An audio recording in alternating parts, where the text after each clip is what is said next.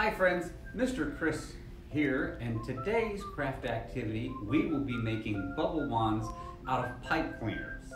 So this is a great activity for outdoors as it gets a little warmer. So let's get started.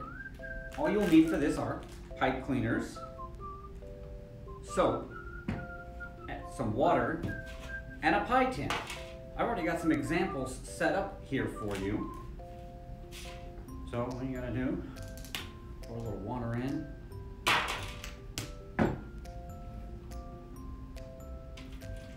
Soap, water.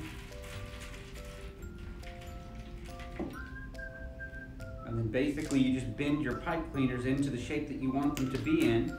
I find that spherical shapes work best.